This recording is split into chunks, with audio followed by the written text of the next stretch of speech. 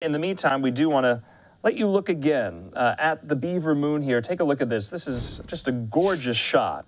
This is a live look there at the Beaver Moon. You might be asking yourself, well, what is the Beaver Moon?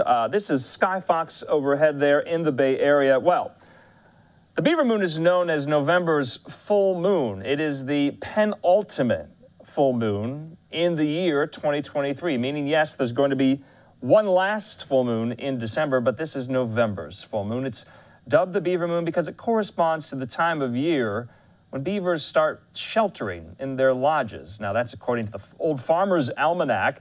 It's also historically the time of year when beavers would be trapped as part of the fur trade. Now, November's full moon also goes by a number of names. It's also known as the digging moon, the frost moon, the freezing moon, the deer-rutting moon, and the whitefish moon. The names highlight the onset of colder weather and the actions of animals who have to prepare for the winter. Now, the Old Farmer's Almanac suggests keeping an eye out starting just after sunset.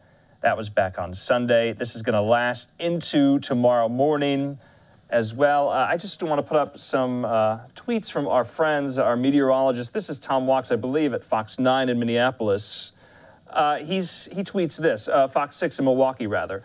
He tweets this.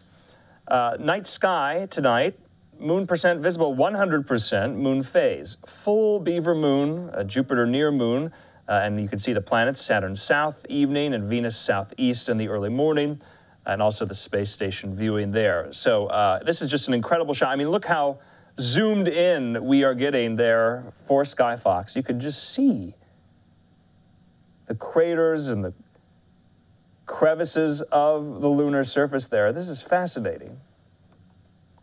It's definitely something you don't see all the time. It's about 5:45 there in the Bay Area.